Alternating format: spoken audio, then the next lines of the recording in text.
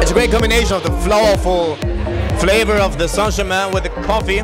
So we have cold brew coffee, and we have the dirty side of the crazy life of the bartenders, so a black lava soap. A very powerful and flavorful drink.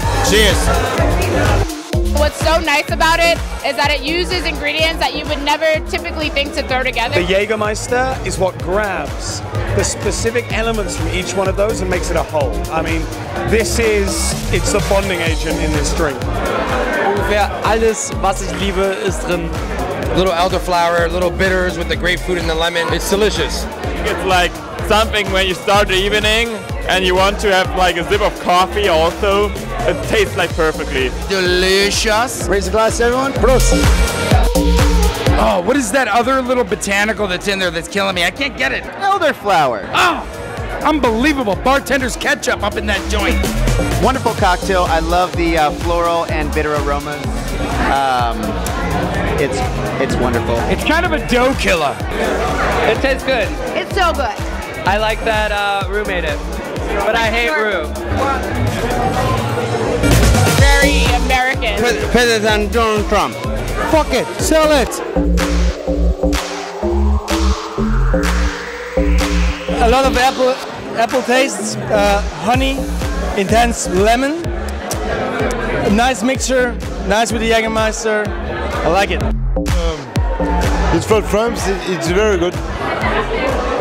It's a little on the sweet side for me, but very drinkable. Not so bad.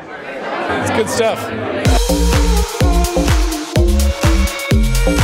1, 2, 3 to the 4. This drink make you bang the floor. To be honest, you know, the Czech guys make a really, really nice one. It's a coffee room, it's called, and it fits perfectly the Jägermeister into it, you know, because coffee and Jägermeister is always a very, very nice combination. Come on, it's a fucked up awesome drink, you know. Die Aromavielfalt ist einfach unglaublich schön. Erinnert mich, ja, wie soll ich das sagen, an einen schönen Spaziergang einfach, weil am Anfang hat er solche süßen und bitteren Noten und ändert seinen Geschmack einfach mit der Zeit und am Rachen vorbei. It's a really well balanced drink. You get the herb of the Jägermeister, you get the dry of the Aperol, with the warmth of the bourbon and the tart of the lemon juice. Really well balanced, fantastic drink. Well done, guys.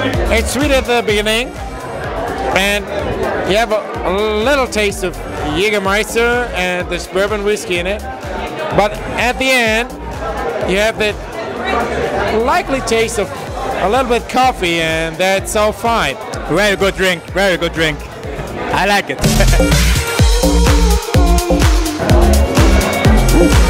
I'm gonna drink more of these ones. Un poquito de Finnish sherry. Buenísimo. Probarlos, por favor. España. Well, Jägermeister present, rye whiskey is giving a nice kick, increasing the alcoholic volume.